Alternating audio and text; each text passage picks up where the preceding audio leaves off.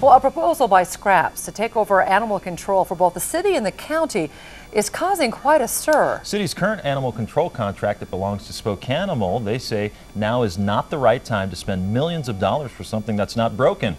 KXY4's Aaron Luna joins us live with the story. Aaron?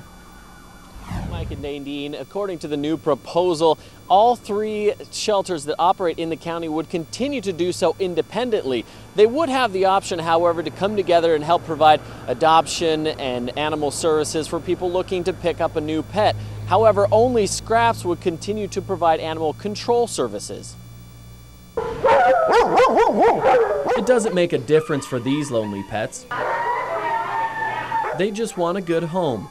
But the idea of a new regional animal control model isn't something that everyone agrees on. Scraps would do uniform enforcement of laws and public policy for the entire county and the partners in the coalition. Simply put, the county's Scraps shelter would be in charge of all animal control, including the city, a contract that is currently held by Spokane. That's the option with new taxes. We are the option with no new taxes. The proposal calls for the renovation of a city building to hold all strays.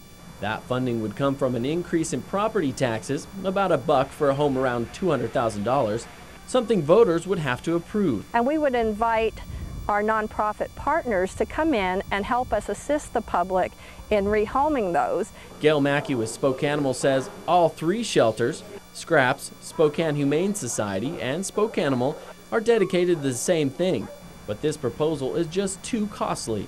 I think it's a good idea for all the stray animals to be in one place too, but my concern is anywhere from $10 to $15 million we're talking about. Without the city contract, Spokane could still function as an adoption and spay and neuter shelter, but they would have to cut back. And that will continue, but we will immediately lose about 15 to 20 employees and about 60% of our budget. Even if voters do approve the new center, all shelters would still operate independently. It is not an option at all. We will not be a portion of their building. We stand alone, we're a different business, and we don't want any more confusion than there already is.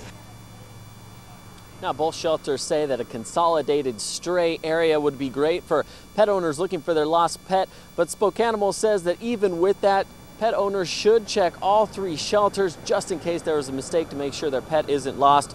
Now, this will go on the November ballot for all people living in the county. Reporting in Spokane, Aaron Luna, KXLY4 HD News.